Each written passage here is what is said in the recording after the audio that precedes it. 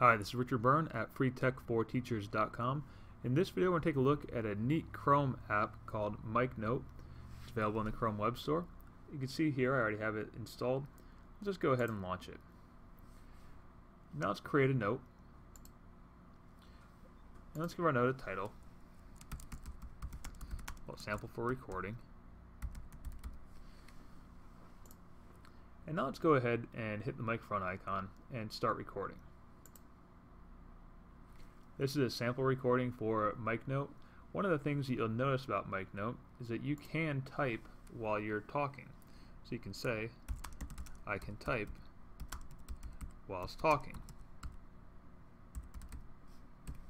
And I can also pause it. And I can continue to write notes that are not time-stamped.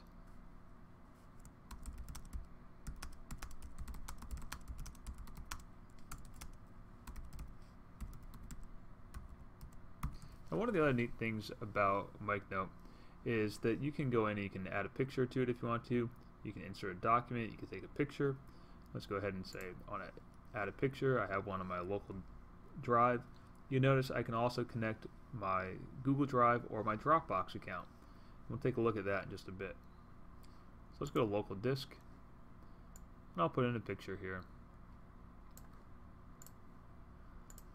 And we'll add that picture in. In the free version of this, you are limited to the number of pictures that you can add, but there's still plenty of space for most note-taking purposes. Now over here in the options menu, you can see you can go into the settings, and this is where you can connect to your Google Drive or your Dropbox account.